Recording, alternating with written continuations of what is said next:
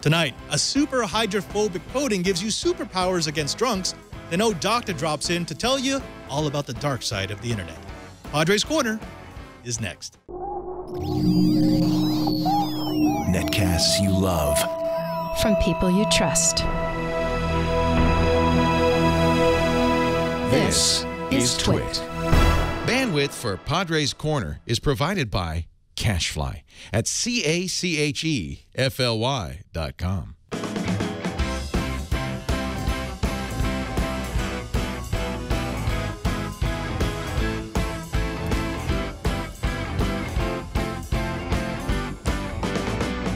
Welcome to Padre's Corner. I'm Father Robert Ballecer, Padre SJ in the Twit TV chat room.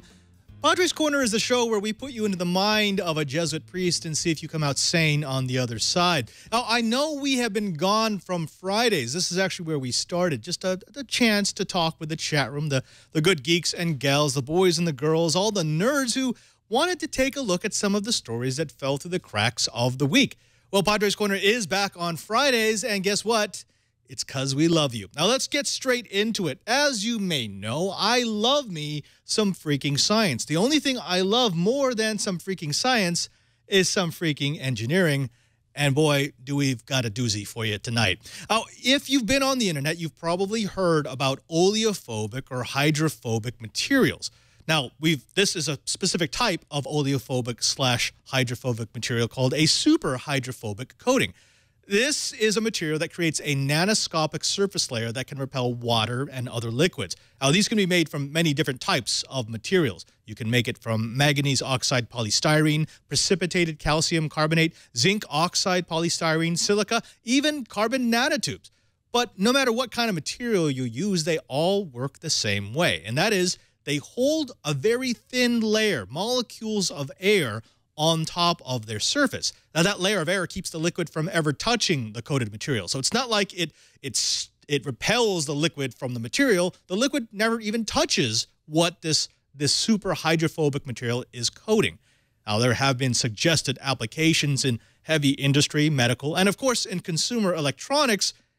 But one neighborhood in Germany has come up with a more novel approach, a slightly different use for these super high-tech materials, and that is to clean up the neighborhood.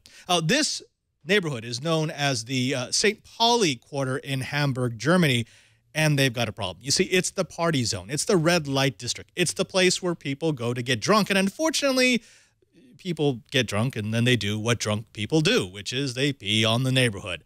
Well, the folks in this neighborhood got tired of it, so they started coating the walls with the super hydrophobic material. And evidently, because you've got that layer of repulsion, anyone who pees on a wall will get their feet wet. That's right, folks. This is science in action. This is a neighborhood saying, hey, look, let's take a look at this space-age application of material, this thing that could be used in medical institutions, could be used in super fantastic consumer electronics, and instead, let's clean ourselves up. Now, they have run into a few issues. The first is that the coating does wash off, so it has to be reapplied every once in a while. It's also kind of expensive, so you can't really coat every surface in the neighborhood. Also, it pools on the ground, so even if you keep walls from getting hosed off by your streams of injustice, you're going to have that smell. But what they have found is that by posting signs and by letting people know that they'll never know which surface they're peeing on, they've made their super hydrophobic into super nestophobic. Now, when we come back, we've got a special guest on the show. I'm bringing in OhDoctah. That's right. If you've watched Twit TV, you've probably seen him before. But before we get to that, as I am wont, let's go ahead and take a look at the tech.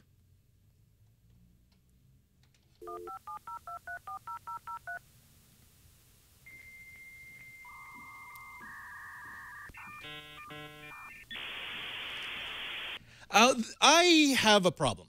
I'm going to be taking a trip pretty soon, and I love my Acer S7. It's a fantastic little Ultrabook. I've used it for everything from collecting data to doing simple word processing and even video editing. It's a competent video editing machine. The problem is where I'm going to be editing a lot and a lot and a lot of video, and that S7's just not going to keep up, not on the deadlines that I have.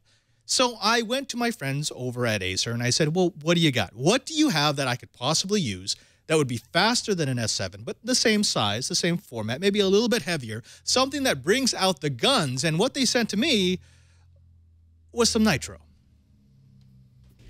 You're a gamer or a graphics professional.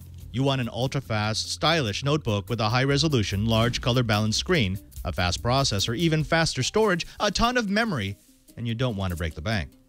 Usually high performance and affordable don't go together, but usually didn't have the Aspire V15 Nitro Black Edition from Acer, a gaming-themed notebook with a 4K screen and enough horsepower to drive it, all for under $1,500. Our review unit, the VN7-591G, measures 15.34 inches by 10.14 inches by less than an inch thick and 5.29 pounds heavy. It packs a 4th-generation Intel Haswell quad-core i7-4710HQ running at 2.5 GHz with a turbo speed of 3.5 GHz and 6 MB of cache. 16 GB of dual-channel DDR3 memory feeds the CPU and complements the 2 GB of dedicated GDDR5 that feeds the NVIDIA GeForce GTX 860M. In other words, holy crap. All that power pushes the pixels for the Nitro's Black signature bragging right, a 15.6-inch 3840 by 2160 4K Ultra HD screen. In the past, I've been critical of 4K displays on notebooks because I haven't really been able to tell the difference between a 2K and a 4K panel that's less than 17 inches. The Nitro Black changed my opinions because of one thing: the matte finish. Unlike glossy displays that can hide pixels behind super saturated colors and glossy lensing, the screen on the Nitro Black lets you see every beautiful pixel. And because it is a matte finish, you'll get far better color reproduction than you would on a glossy screen. It's a media professional's dream. Let's talk about storage. On many notebooks, you're forced to choose between an ultra-fast solid-state drive, an ultra-large hard drive, or a hybrid drive that gives you the capacity of a hard drive and some of the speed of an SSD. Not with the Nitro Black. Acer packed it with both an M2 slot hosting a 256GB SSD and a 2.5-inch SATA bay with a 1TB hard drive. And unlike most hybrid setups, you can access each storage device separately, meaning that you get to choose what goes on your uber-fast storage and what can be put on the rotating drive.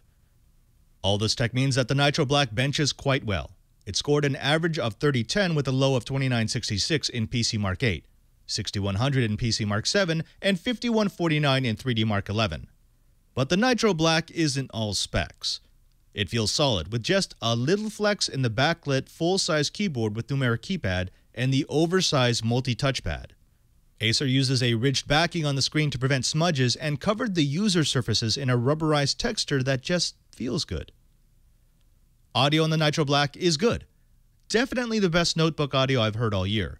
4 speakers provide plenty of volume and even an abundance of bass, though the down-firing speakers sometimes can be muddled on an uneven surface. The connectivity expansion and networking on the Nitro Black is also good, with a caveat. It sports a combo audio port, 3 USB 3.0 ports, full HDMI, an expandable gigabit Ethernet jack, media card reader, 802.11 ABG and Bluetooth 4.0 with a MIMO antenna to increase throughput and sensitivity, and a 720p web camera. What it lacks is DisplayPort or Thunderbolt expansion. The 3-cell battery is rated for 4 hours, but you're probably not going to see that unless it's at its lowest power setting. Doing standard web browsing with the Wi-Fi on, I ran the Nitro Black empty in just under 3 hours. Watching video with the Wi-Fi off, I drained the battery in about 3.5 hours. Gaming online or rendering video dropped the battery life to just over 1.5 hours. You're going to want to pack the power adapter. In the end, the Acer Aspire V15 Nitro Black Edition VN7-591G is a desktop replacement notebook that does exactly as advertised. Give great performance, gaming style, and functionality at a price point that's tough to match. I really wasn't sure if I wanted a 4K display just because I don't see that much use for it. But I got to say, with that matte finish, this is finally a notebook that I can get behind. I have seen 4K notebooks before, but most of them do that glossy covering, which makes the colors pop. But that's actually bad if you're a creative professional because it changes what colors actually look like. I can't take a glossy notebook, even if it's 4K, to an event and do production on it because I'm not going to get the right color balance. Acer gets that, and so what they give you is a notebook that's going to give you pure 4K. It's not amped up, it's not on steroids, it's not color saturated. What you see on the screen is what is going to render, and I like that.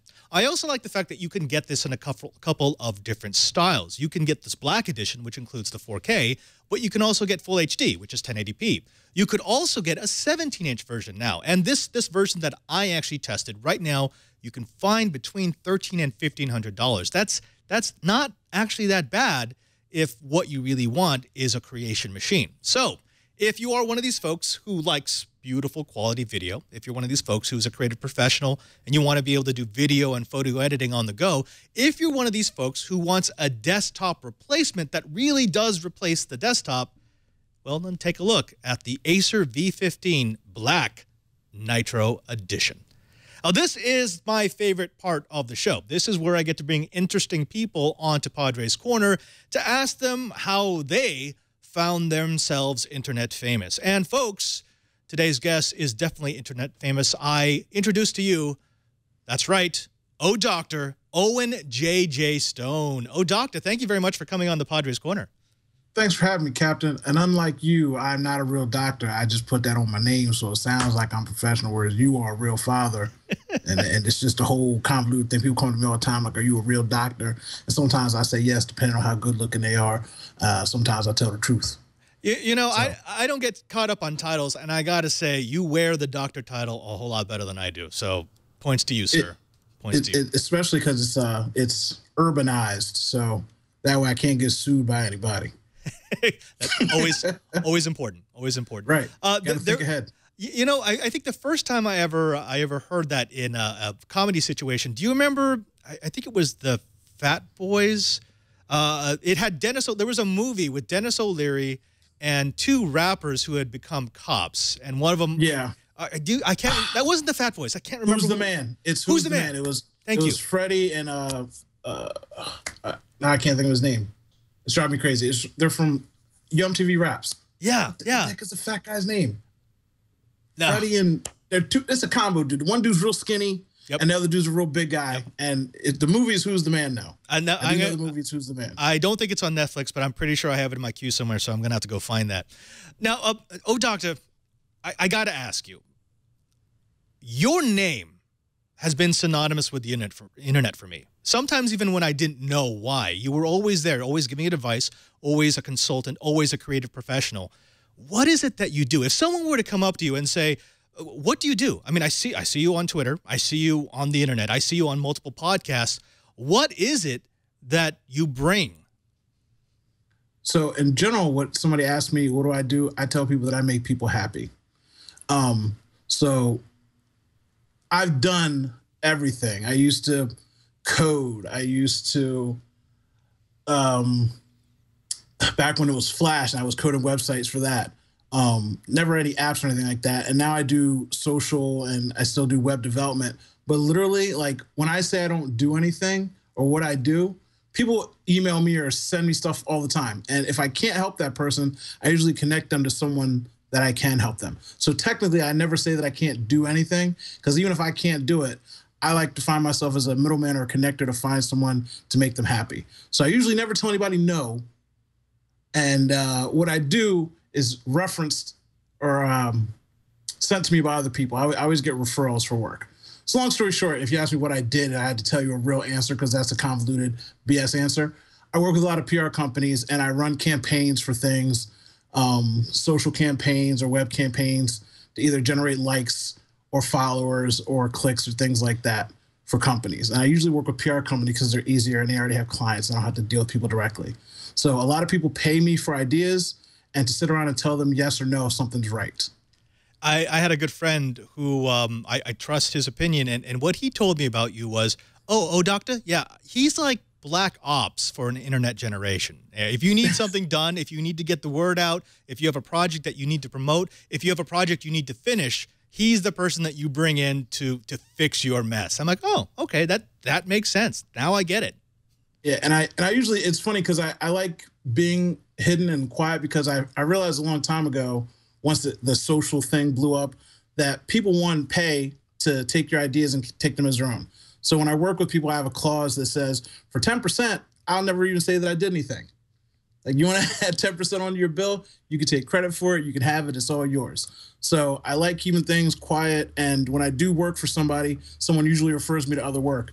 And I live a lifestyle where I don't have to work all the time. I've finally gotten to the point where, you know, that whole 4-hour work week thing, I'm on that setup, and I work enough to save some money and live a regular life, and I'm totally content and happy with that because I get to spend more time with my kid. Right, right. In other words, you're someone who's figured out what's important to them, and you do the stuff you need to do to take care of the things that are important to you. Yes. Good lesson. Good lesson. Yeah.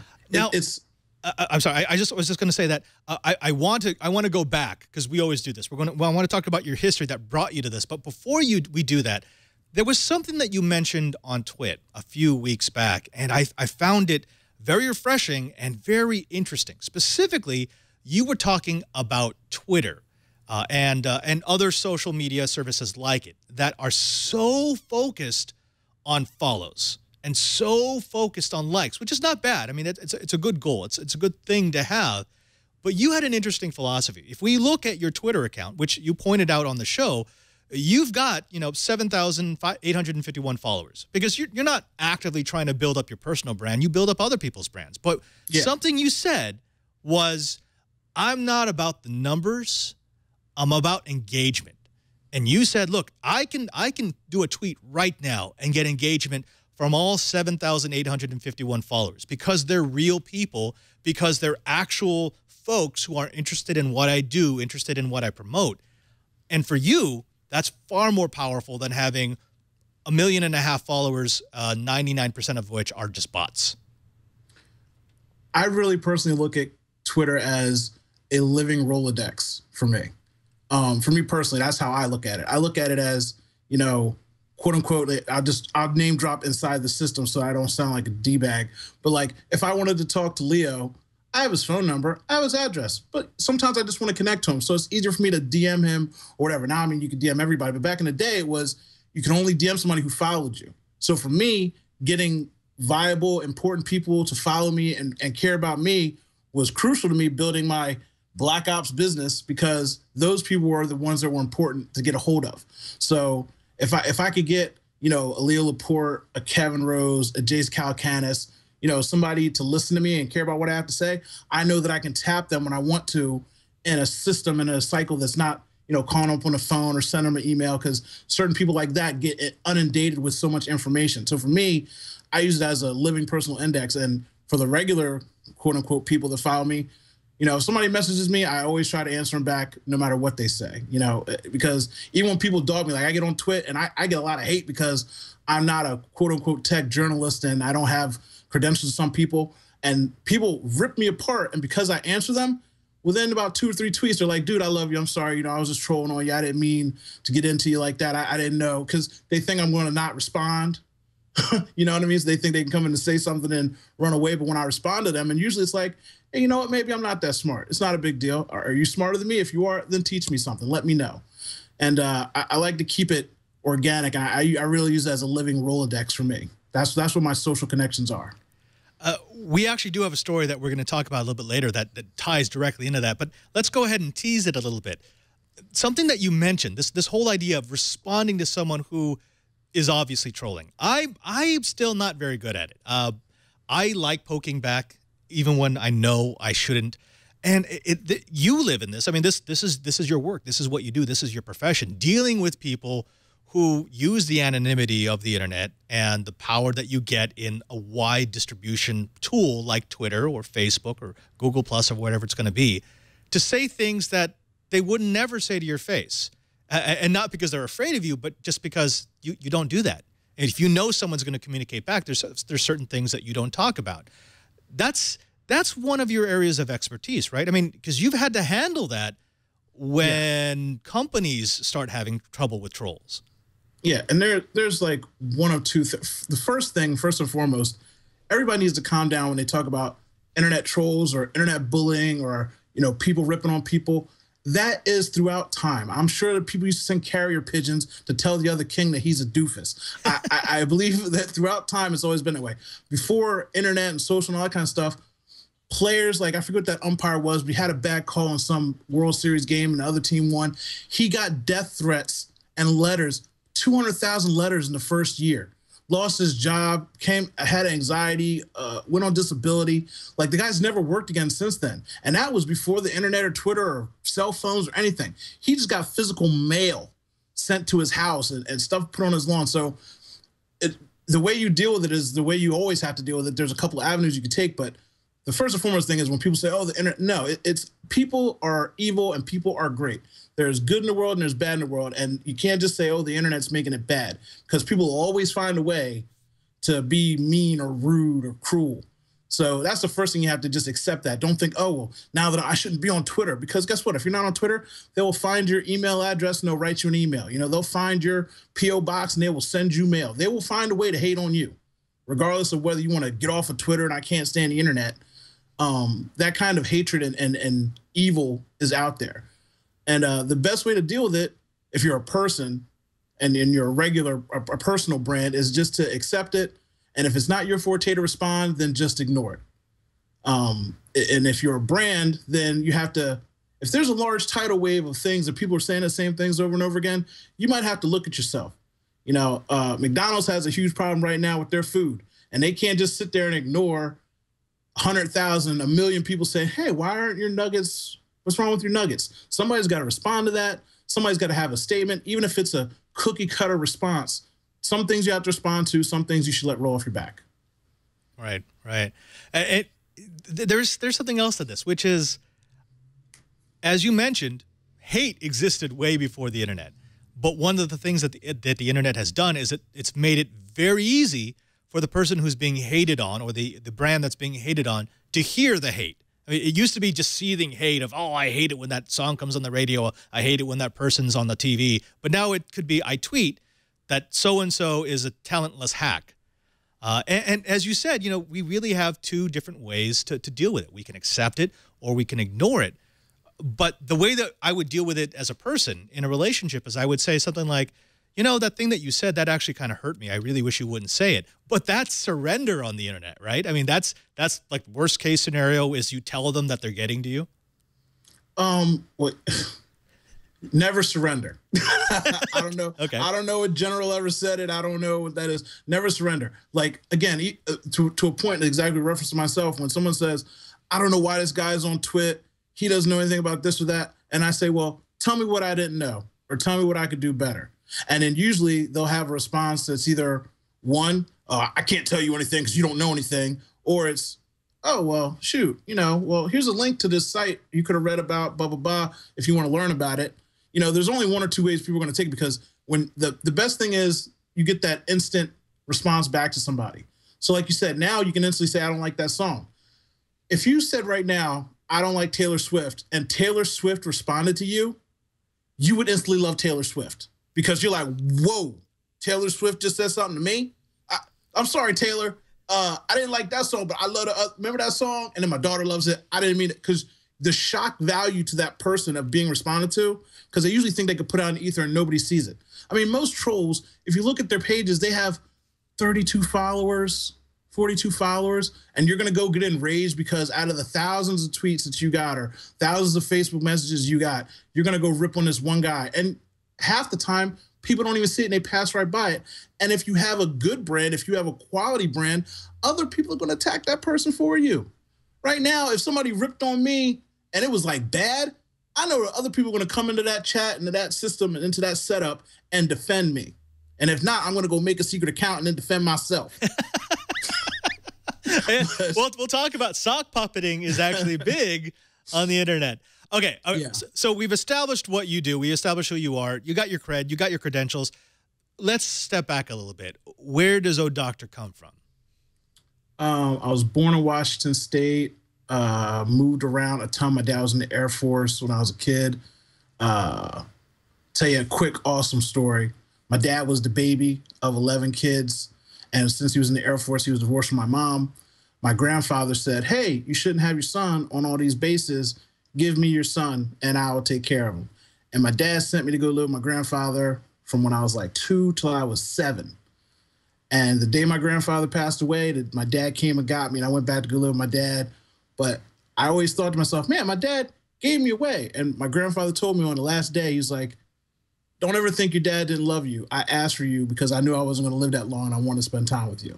Wow. And I was like, man, if he didn't tell me that, I would think this dude didn't care about me and sent me on my way and blah, blah, blah, blah, blah. So I moved around a lot. I've traveled a lot. My dad was in the Air Force. Like I said, he was an engineer, fixing planes and jets. Got out of that. Then he was working on cars and stuff like that. He got hurt one day. Then he got into computers because his hands weren't working right. So then I got a computer. I got a new computer every year. And my dad was awesome. I'm not as smart as him. He's a technical person. I'm a thinking person. He is a hands-on he passed away. He's a hands-on hardware guy. So I took as much of that as possible. But as soon as software came into play and coding came into play, I was all about that because having tiny little screwdrivers in my hand and build my own system was way too annoying for me because it's so tedious. But I've been on the internet for a long time. I love the internet. I love computers. I love people. People's my favorite thing. You know, it's interesting. I had Steve Gibson on one of my other shows, Coding 101, and we were talking about this proclivity to do things with technology. And for some people, it's hardware, and for some people, it's software. Some people, it's a combination of the two. But it's fascinating to hear you say, look, you were around computers. Your father had computers. In fact, do you remember what your first computer was? I think it was a Tandy. Like a Trash 80, like a TRS? Or? Yeah. Yeah, okay. It's a classic. And I was the only one in my school that had one. Like, I had people come over to my house to do their reports for school because they could actually type. That was back when people still had typewriters in their house, too. So I was the only kid with a computer, and I was like, you can't do anything on it. I got a floppy disk, and we could type Word on it, and I can, download some pictures from some obscure site back then. That was like pre-ICQ and all that stuff. So it was... Having a computer didn't really mean anything other than, man, you got a computer? Wait, cool. I got to ask this then. Did you become the kid at school that they would go to whenever they had a technical problem? Like the TV wasn't working or computer wasn't working? Yeah, that was always the case. Like, I had summer jobs. Like, the first iPad, if you want to call it iPad, it was a Sony pad, and it controlled the TV. You could play games on it.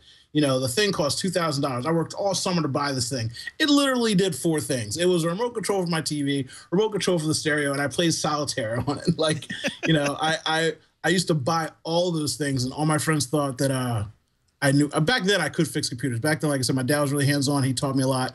I've evolved from that since like 2004. I couldn't do it anymore. So now people ask me, oh, my computer's broke. I'm like, they're $200. Go buy a new one. Like, it's trash. It's Windows. Don't bother me about it being broke. So obviously you've got the computer background, you've got the tech background, but then you mentioned you found software, and evidently that clicked. Like what made it so that you looked at software or programming, code development, and you said, oh no, that's what I should be doing. So you asked me earlier, like, where my background in computers. Let me tell you. So in 2001. With my friend, he was in college. I dropped out of college because I wanted to travel. We started a web company where we would build surveys, and we were selling them to like Maxims or other dumb magazines or sites. We would make love, sex surveys or life surveys, 50 questions. What's your favorite position? What kind of cookie do you like? And we were making those and selling them. And that was really cool. And then we realized, like, that's not really making us any money because back then they don't really pay for anything. So, like, instead of making these, let's make websites. And I really liked Flash because I liked moving things. I loved coding things that moved. And once I had made something and a line would fly across the screen or like stuff would flow, that was really, really awesome to me. I just love the fact that I could make things, I could see it actually like art. It was like making art. And my friend was much, much smarter than me. He now works for Lockheed Martin. He makes an absorbent ton of money, travels the world. He is a real black ops guy at Lockheed Martin now. But he got to the point where he was coding twice as fast as me, and he was so quick, and it was, okay, then I'll just do the design work. You got the code down, you're way quicker than me. I'll start doing the design because I like the art part of it. Then I met a friend who was so good at design. I was like, here, make this blue, make that red, make that yellow. And they were so quick at it, they did everything I had in my mind, so I stopped doing design. And so literally, like, when it comes to software or anything like that, once I find someone that can do what I see in my mind because I'm so mentally creative, I stick with that person. And if I have to replace that person, I will. But it's also ruined me for doing things. Once I stop coding, I don't ever want to look at a little line of code again. like it ruined it for me. Once I stopped doing my design and got out of Photoshop, I didn't want to deal with layers again. I'm like, oh my God, I gotta make 14 layers for one thing. So it's been one of those things where I've done everything. I just progress out of it into something else. And I think that's my problem with everything, because master of all trades or jack of all trades, master of none situation is what I find myself in. Because I think I might have ADD when it comes to the internet. Like once I find one thing, I love it, I fall in love with it, and then I get out of it. I don't think that's necessarily a bad thing, though. I mean, because that's the kind of people that you need. Yeah, it's nice to have a Superman every once in a while who does everything, knows everything, can answer every single question. But one of the things that we don't put enough value on are the people who know a little bit about everything and then can delegate and can say, well, I've got a big picture here, so I'm going to bring in you, you, and you, and you, because those are the pieces that I need, and this is what I need to do, and I'm going to trust you to put that together. That's one of those things that makes a successful company in today's internet world. And it's really the people's skill set. Like I have a friend who does my web development. Now, if you had to talk to him one-on-one for 5 minutes, he'd be the nicest person in the world. After 10 minutes, he hates you because he lives and breathes code. Like his mental fortitude is for numbers and letters and things that work. And once he finds out you're not as smart as he is, he cannot stand to talk to you. He becomes rude and agitated, and he doesn't want to answer your questions. So I know enough to say, okay, we need to tweak this or tweak that. I really don't know what the code is, but I have a general gist of it. So when he explains it to me, I understand. It's not like talking to a novice. So me and him work very well together because I know well enough to stay out of his way. And he knows that if he has to explain something he's annoyed about, I might be able to answer that problem for him. So you're definitely right about that. It's helped me tremendously just to know a little bit about something. You know, right now I'm into photography. Before I was into video, like I used to do video podcasts all the time. And it's nice when you have a small sampling of a lot of different things. OhDoctah, I'm going to say something. It may sound insulting. It's totally not made to sound insulting. That's what they always say. That's what they always say. Not to offend you, but not to offend you, but I'm totally going to offend you now. No, but both of us are of a generation where the internet developed during our lives. It did not exist when we were growing up. It was something that came into existence. And for the longest time, there was a decade or maybe even a decade and a half when people saw it as it was something that was interesting, something that maybe had a promise, but especially at the beginning, none of us knew that it would be something that you could make a living on. It wasn't something that would be the next big thing that would drive the economy of the country. So when did you make that transition of thinking it's interesting? Because obviously you had an early interest in computers, you had an earliest interest in software. But when did you transition to, you know what, I can do this for a living. I'm good at this. I have a very unique perspective on this. And I think people would pay me to help them do this. So I'll give you a timeline because it's quicker that way. So in 2002, we were doing surveys and that kind of stuff. By 2003, 2004, we were making websites. By 2005, so it's about a year's time. By 2005, I was a club and party promoter. Basically, I've had the same website since 2002, and I've literally flipped it into different categories every couple of years. I just keep it because it's a short URL. And I was doing party promotion, and we would go to clubs, and we'd take pictures. We'd have the survey up. We'd have our own playlist for music and stuff like that for people. We even made those little boxes for MySpace so people could play our playlist from the parties we were throwing on there. And then after that, we're still doing the parties. Then I had a kid. I took 2 years off. So around 2007, I saw the video podcasts and the internet TV shows. And that's when I first started watching Twit area right around there. And I said, man, I'm really personable. I shouldn't be sitting behind a computer. I should be talking to people and out mingling with people and having fun. And so what I did was I started doing my own podcast, my own show, and literally I willed myself into getting to meet important people, and I cheated into my way into the internet. Like my whole goal to make, because I've always made money on the internet since I've been doing it. It was, you know, make a website, this and that, dumb things. But I saw that larger amount of money, and I said, man, if I could just get with the right people, I know that I have information that I can share with people. So I started doing my show, and I got to interview, you know, Jay Adelson, finally got to interview Leo, you know, and once people saw me with those important people, then my price tag went up because they had value. They're like, oh, well, if he's talking to these guys, he must know something. You know, when I first met Leo, he said, why are you on Twit? What do you do again? And I'm like, oh, I met Lisa at a bar at South by Southwest, and she thought I was funny and smart, and she said I should be on Twit, so here I am. And that was the only reason I got on Twit for the first time, and I got to interview Leo. And so, again, from those moments, people just see me, and then they hear the way that I interact with those internet celebrity type people, and I usually say at least one thing that's smart, and it works out for me. Case in point, a person I mentioned earlier, Jason Calacanis. He's notoriously like a very rude and generally mean and direct individual. He's a New Yorker, so that's really what it is. That's all it is. He's not a bad guy. He's a New Yorker. And I've met him 5 or 6 times in passing and stuff, and people are always like, oh, you got to watch out for him. He's kind of rude. He's kind of mean. He's kind of aggressive. You know, you got to pay attention. He's aggressive. And he was always nice to me. And then one day I took a flight from LA to San Francisco, and I got lucky. Again, trying to be a regular dude. They said, oh, you want first class for $35? I said, $35 first class? Sure. I sit down first class. There's Jason Calacanis. He's sitting next to me. And I said, you know, Jay, why are you always so nice to me? People always tell me how aggressive you are. And he's like, people that I know that know you say you're a good guy, so I never wanted to mess with you because people always vouch for you and say you're a good guy. And then they tweeted out my website and shut my website down. And I was like, yeah, that was the day that I knew, like, I could make good money. Because I never even spoke to that guy at that point. And I tried to avoid him because of the reputation that he had. And for him to say that to me, that validated the work that I've been doing, quote unquote, behind the scenes and in my interviews and shaking hands and kissing babies, that people valued what I was saying to them. So yeah. But that was around 2010 when I started making money. I do want to add something here, because the strategy that you described, this whole idea of pressing the flesh, of making those networking contacts, that's a well-known story. I mean, that's what you have to do to survive in pretty much any business. But there are people who I know who have tried that exact same strategy that you just described, of getting next to the people who are the taste makers, the decision makers, the people who are trending, who are hot, who are popular, and it doesn't work for them because they don't have the right personality, or they don't have the right chutzpah.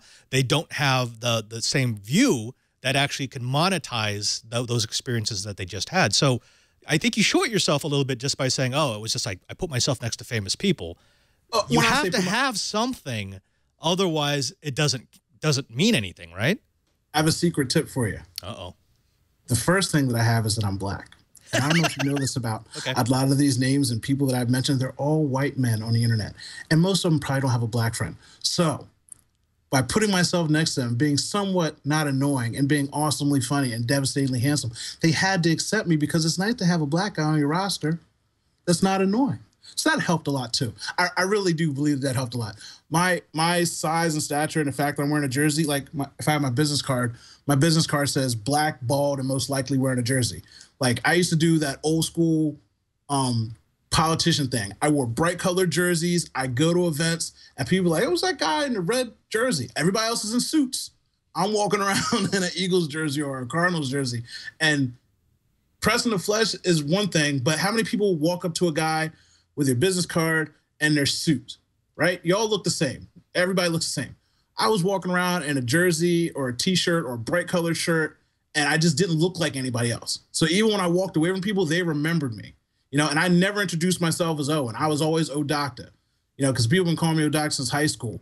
I had a different kind of name. That was before everybody had their name going and all the other kind of stuff. So, you know, you're right. Personality, I'm not selling myself short, but there are certain things that just worked out in my favor. I do believe that if I was a lighter skinned gentleman and I was 85 pounds and wore a suit, then nobody would remember my name.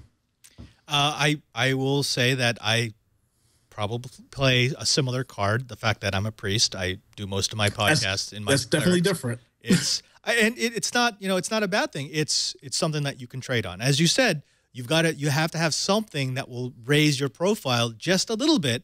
So otherwise, you're just noise, and that works.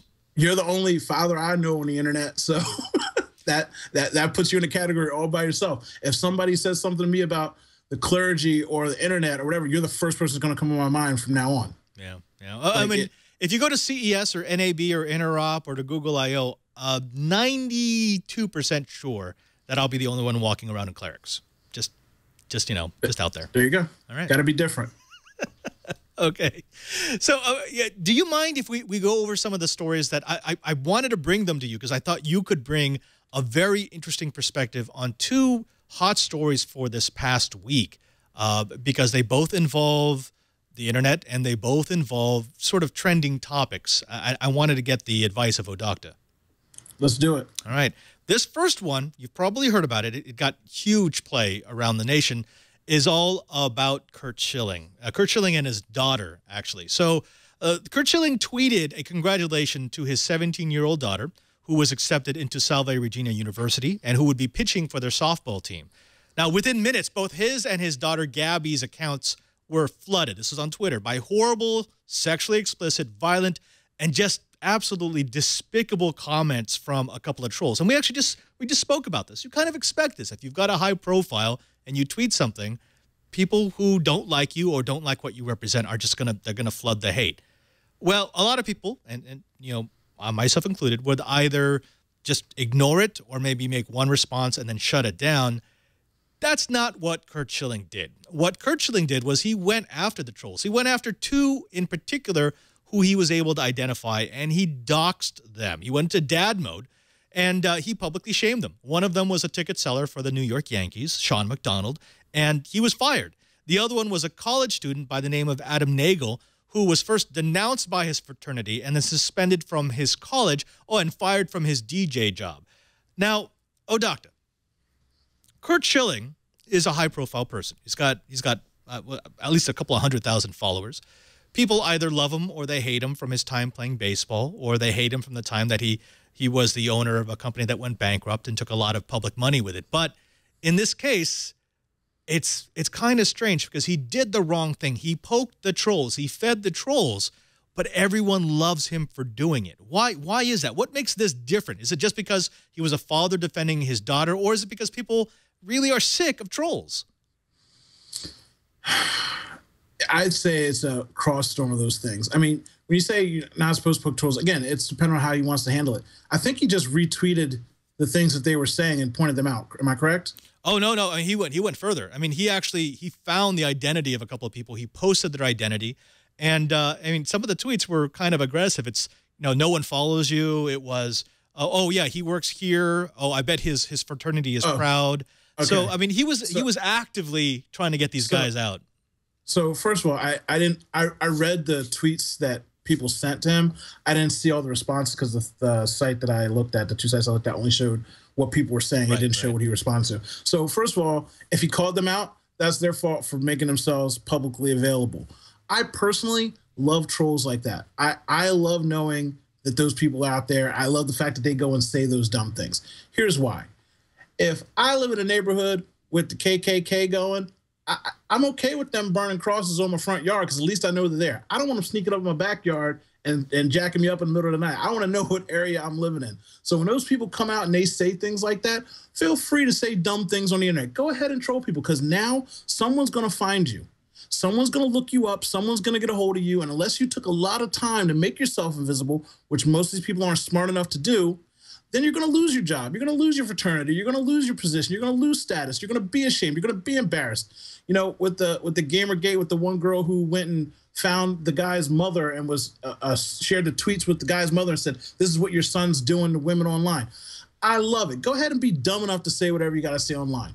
As far as Schilling's concerned, I can't even fault him because it's his daughter.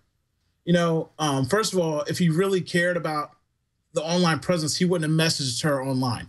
She's 17. You call your daughter up, you say, "Congratulations for going, blah, blah, blah." You said that because you're trying to show off and be fancy for whatever reason. I mean, you really don't need to do that, but he did it. So he put her in the line of fire by making it public. You know, you call your daughter on the phone and say, "Hey, I love you, congratulations." What good did it do anybody besides him wanting praise? So by him wanting that praise, then you open yourself up to be shot at.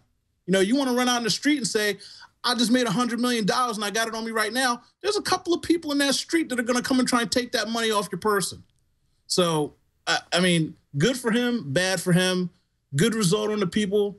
And hopefully it shows other people that they need to either, one, keep their mouth shut or make themselves more visible on the internet but you can't really do that anymore. It's hard to do. We've got Palace 486 in the chat room, and I think he's taking your side. He's basically saying, look, Kurt was showing off. And when you show off, sometimes you're going to get some hate. And if you're going to show off in a public forum, you just accept the hate. I mean, if you fight it back, it's really your fault because you invited it in the first place. But again, you know, there is a little something here. There's the father defending the daughter. That's a good angle. But there's also, and this has been his tagline to this entire thing, which is, where is that? Oh, that's right. There are repercussions to your actions in the real world. And that's one of those battle cries that a lot of these anti-troll folks are trying to get out there, which is, look, you may feel like you're anonymous, but, and Kurt actually said this in this 1,900-word essay that he penned, he said, it took me all of 30 minutes to find out who you are. And like you said, you left trails, you left breadcrumbs, you let me find your identity. And if it was that easy for me to find your identity, you don't deserve anonymity. And I'll dox you because I don't operate under the same rules. Like, for example, I would never put out someone's private information. That's just one of those things. It's my training is multiple hats. I wouldn't do that. But I guess you can get away with it if you don't know better. Well, my real problem with this in general, when I'm reading what you just put up on the screen, is sadly, don't I live in a world of free speech? Yeah. Don't I live in a world where I get to say what I want to say? I mean, unless I send it from the company account and I sent it from my job when I was getting paid from 8 to 5, can I sit at home and say, you suck? And I mean, regardless of how you think of what's vulgar is what's vulgar, I mean, vulgar to you and vulgar to me is two different things. Personally, just a side note, I don't like my mother. She's a horrible person, apparently. So when I was a kid, people say, oh, your mama this, your mama that. Some kids would cry. I would laugh and be like, talk about my mama. Now, if you say something about my dad, I start crying, I rip your face off, and I freak out because that's what I place value on. So in a world of free speech, when you want to get to say, oh, my daughter, blah, blah, blah, you kind of have to eat the fact that somebody says something bad about your daughter. And again, free speech, I guess he has a free speech to go say, well, this guy lives here if somebody wants to fire him or whatever. But I mean, like, when people talk about all this trolling and bullying, it's America. It's America. We are so sad anymore when it comes to, now kids, I understand. When you're a kid and you're a small kid, I understand bullying and how, you know, you need to help a kid. But when you're an adult and somebody says something to you, whatever. You know, if somebody said the N-word to me, I don't care. I've been at places and hanging out with people, and people think it's cool when they drop the N-word and they look at me to make sure it's okay. Me personally, it doesn't bother me. And I told one guy, he said like 3 or 4 times, and every time he said it, he looked at me. I was like, look, dude, it doesn't bother me personally, and I'm okay with you saying it, so keep saying it. But I'm just warning you that if you get too comfortable saying it, you're going to say it in front of somebody who doesn't like it, and they're going to punch you in the face. So just so you know, you're not offending me, you're not getting a rise out of me, it's not affecting me, but somebody else, it's going to get to them. So we need to man up as people, accept this bullying. A little bit thicker skin would help people. So on both sides, but bottom line, free speech, America. I thought we had free speech going on. And I hear that. Okay, and I totally hear that. And I also think that we need to get thicker skin. There are a few cases where I think it obviously goes over the line because we already know that free speech in the United States does not count. It does not cover fighting words. Fighting words are not covered as free speech. You may have the right to say them. You do not have the right not to suffer the consequences for them. It doesn't cover hate speech. It also doesn't cover slander. So, I mean, that sort of bullying is in a different category. If you're saying something that is untrue, trying to ruin the reputation of someone, that's not protected speech. If you are calling someone out and trying to provoke a fight or trying to provoke hate, that's not covered under free speech. If you are trying to intimidate people into not exercising their right to free speech, that's not protected. But I think you're right. I think we do swing the other way where someone says something that is absolutely asinine. It's stupid. We all know it's stupid, and they should feel bad for saying it, and we can shame them. But then something else happens, like they lose their job or they, you know, get ostracized by their community. And you start to think, is the punishment, does that fit the crime here? And was there really a crime? Because being stupid isn't necessarily a crime in this country. Yeah, again, like that's the thing where it's like, it's such a fine line. Like, again, all the things you said are correct, but I'll also say there's a lot of things that people do where that line is so blurred anymore, people don't even know what's going on. not, half the articles you read online could be considered slander. When Sony has a big debacle and people say the death of Sony, this company's reputation is ruined, and they write how horrible this company is, and they're legitimate businesses writing about how bad something is when it's a forecast of how bad something is. Some things blow over, but in our age of clickbait, we dramatize so much stuff and rip apart people and companies and things all the time. That could be considered slander. And nobody does anything about it. It's accepted in the personal norm of the way the country functions now. You know, so as much as I said people need to have a thick skin, everybody's sarcastic now. You know, I watch commercials with my daughter. I don't find anything funny anymore. She laughs at stuff, and I say to myself, man, I wish I was that innocent. I wish that I could find joy in these simple things, but I know it's a horrible ploy at a commercial, and they're not going to get me to buy their crap. But for a kid, she loves it. So this whole conversation is just one of those things where it's like, man, great job, Chris Schilling. Oh, you messed up. And then why do you talk about your 17-year-old daughter? And you should have been talking about a 17-year-old girl like that. And wait a minute, you lost your job? He needs to feed his family. You couldn't have just slapped him on the wrist. Why didn't Twitter just delete his account?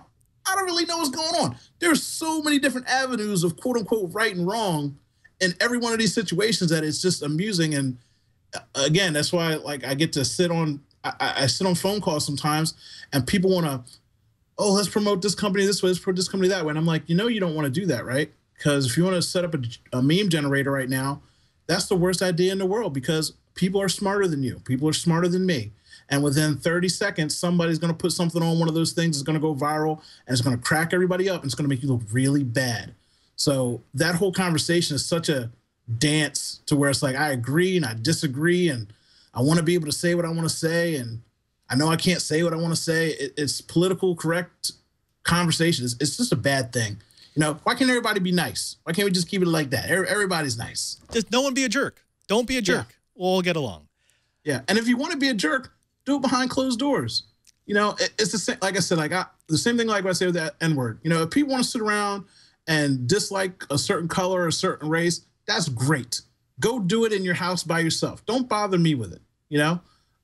There was a KKK rally in Delaware. My friend's a cop, and he's like, I had to stand out there and protect these guys. He's a black cop. And he's like, I had to stand out there and protect them. And he's like, half the people in the force didn't want to do it because they don't want to protect them. But I'm like, it's my job because they want to hold a rally or a thing in a park, and they rented the park, and it's free speech. Again, like you said, as long as they're not fighting anybody or doing anything wrong, they're allowed to do it. And it's my job to protect them. And I'm like, man, that's a tough job, boy. America is a weird place. All those situations are so strange and fluid. So, you know, take it for granted. Just like you said, don't be a jerk. And if you are going to be a jerk, you might get fired now because that's where it's going anymore. When you get caught, you know, the way he went straight to the person's job, like, you know, people need a job right now. So watch what you say, especially the guy who was selling tickets. Like, you work for another team. What are you doing? Like, people, especially with sports and all famous people lose their mind for about 30 seconds and they wish they could take it back. And sometimes you can't. I mean, those guys didn't. They went overboard. I saw those tweets. They kept going and going and going. But, you know, again, he put himself out there. Don't talk about your daughter if you don't want to hear anything about her. Yeah, there's one thing to make one stupid comment. It's another thing when you realize, no, this is like a concerted effort. They keep going back at this. That's obviously off limits. And you know, I will say this. I think I finally realized that I've somewhat made it doing this internet podcasting, broadcasting thing when I started getting haters. I was like, oh, okay, cool. I never had that before. If nobody likes you, then you're doing something wrong. If everybody likes you, you're not doing something right because everybody can't be agreeable with what you're saying. Now, OhDoctah, are you willing to come with me a little bit to a darker side of the internet that I know you have some mojo in? I live in the dark internet. All right. Let's go. Let's talk a little bit about sock puppets. So you could say that the use of anonymous accounts, sock puppets, voice amplification, message amplification is bad. It's the subversion of democracy, but we all know what happens. I mean, brands do it. Individuals do it. I've done it. You've done it, right? And it's guerrilla warfare. Okay, so let's do the 101. What is sock puppetry 101 for the internet? When you hire a click farm out in Korea and they post 80,000 comments on a Samsung site saying that Samsung phones are the best phones and this is why they're the best phones, and then somebody gets caught because all the comments came in at the same exact time. And why did you do that? You couldn't have parsed them out a little bit? You had them all come from the same place? Some people having one letter off of their usernames? I mean, that's the most extreme public when somebody got caught. I remember when Samsung got caught doing that. They had a new phone. They were trying to push it. And I'm sure they do it all the time, but this is the one time they got caught because they went overboard. You know, they had a place where they had 40 or 50 people that their job was to go and make comments on every single blog post, every single, like you could literally go from The Verge to Reddit to anywhere, and the same usernames were all over saying the same cut and paste thing. And it's cool when you sparse it out, or if you actually say something different. But you know, the NFL's got caught doing it. A lot of places do it now. Politics, every campaign does it. And NCAA, when they were trying to not have a playoff system, they were paying a PR company to go to every site saying, we don't want a playoff system. We don't want a playoff system. And they got caught doing it. And now they have a playoff system because for a long time, how long were they going around paying people to do that, keeping it seeming like, well, the fans don't want this. The fans don't want this. How much money were they spending doing that? Because once they got caught, a year later, now we got a playoff system because they had no fan rebuttal to go to all these sites and tell people how horrible they are. So sock puppeting is some sneaky stuff. I call it guerrilla warfare. You got to be out here in the jungle. They can't see you. You just got to run up on people. Well, there's a funny part here. There's some people who say, oh, well, that's just dishonest. That's, you know, you can't do that. But there are others who are saying, well, look, everyone's doing it, and this is a defensive measure. And honestly, sock puppetry, astroturfing, doesn't work unless there's at least a little kernel of truth. You can't hire an army of people to say, you know what, it's awesome to be killed. I wish I could get killed today. You have to take something that people will agree with at least a little bit before you start creating consensus. Now, I don't do this. I have done PR management campaigns. I go for the Catholic Church. I go a slightly different route. But I understand the dynamics of it, and I understand how it works. And the interesting thing is once you've worked a little bit in this field, you actually start to see the patterns. I mean, are you like Neo in the Matrix, OhDoctah? Do you look at a PR campaign, you go, oh, okay, I see what they're doing. I see what they're doing. Oh, okay, that's an interesting move. That's literally what it is. You know, there's certain companies that don't care. They have to do that. Like you said, there's a kernel of truth to it. And there's just, you know, the people that are, Apple is the best thing in the world. Windows is the best thing in the world. Well, Windows is the worst thing in the world. Apple's the worst thing in the world. There's always that 50-50. But for some companies, it could be a swing vote to get people to like them and be on their side if they just have a push or a wave that comes in and says, hey, maybe you like A or B or C. And I see that stuff all the time. The new thing that's going on is social guilt. So explain. Social guilt. Social guilt. So let's say P&G, Johnson & Johnson, wants to say, well, we want 1 million followers on our Facebook. If you click like on our Facebook page, we're going to donate $1 to water charity. Guess what? People do that. Do you know why they do that? Because they're like, I'm not donating $1 to anybody because I don't have $1. But I saw this thing. They had a pink heart up there with a bunny rabbit. I'm going to click it. And then they click it.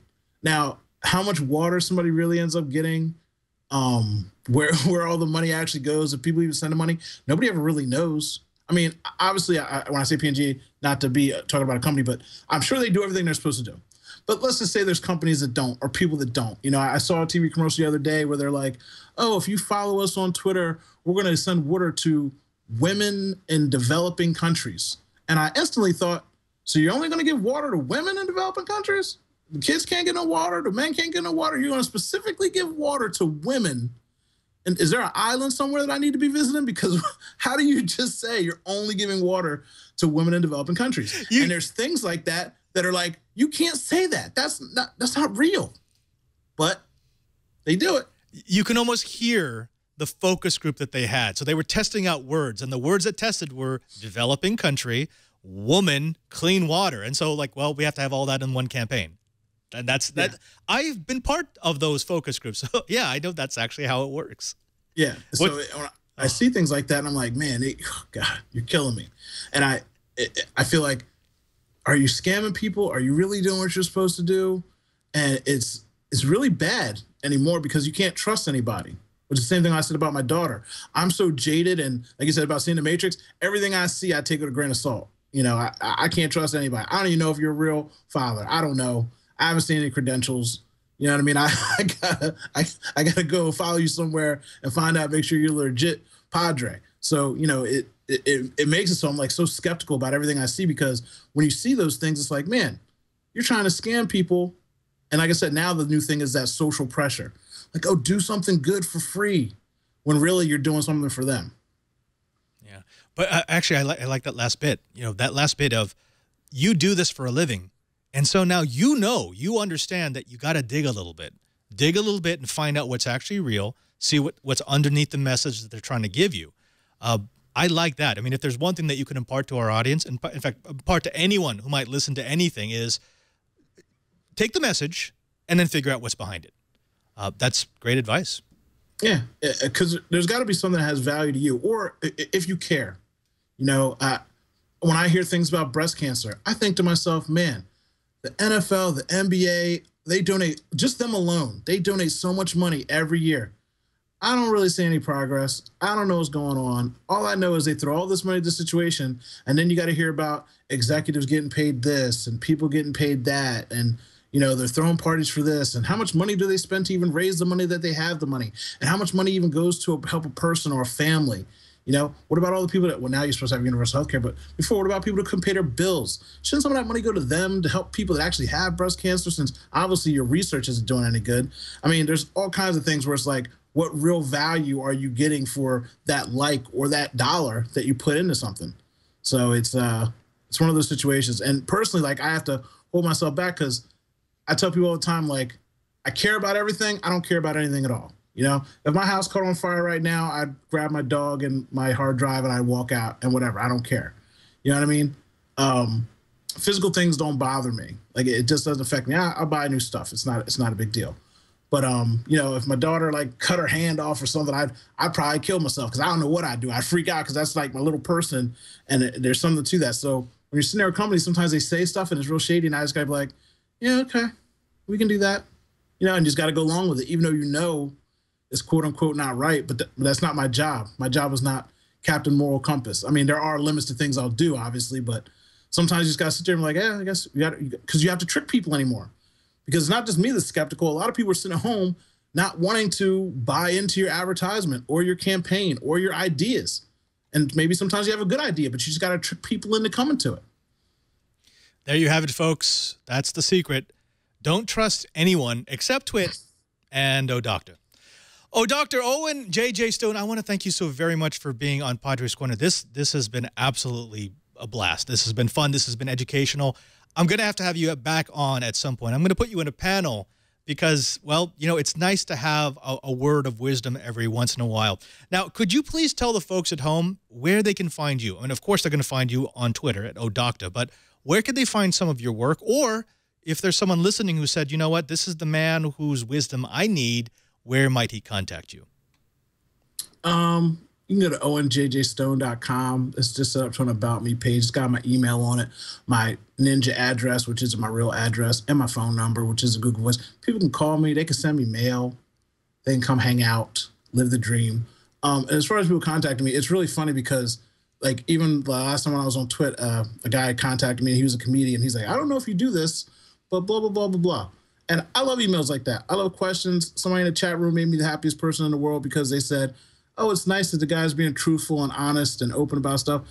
That's just how I do. I love being that way. My business site is iqmz.com, but I'm actually changing it over to something else. I think I might try and start my own Twit and create a broadcast nation and just sit around and talk all day. So I don't know. But that's my website that I've had for forever. And like I said, every 3 or 4 years, I change it into something else. And you can find me. I'm on the internet. People find me. It's not, I'm not hiding from anybody. He's the internet doctor. OhDoctah, again, thank you, sir. And it's been an absolute pleasure to speak with you. Now, go get some rest. Rest? What time is it?